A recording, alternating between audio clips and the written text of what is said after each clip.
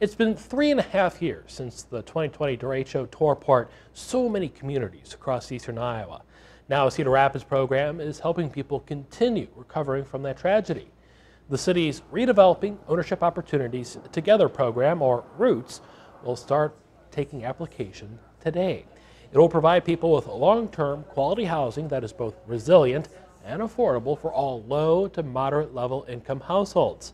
Through a partnership, they've been able to get funding for 76 homes, with construction scheduled to begin this spring.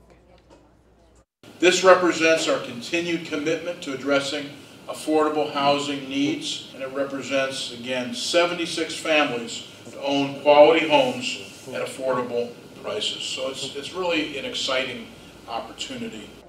You can apply on the city's website.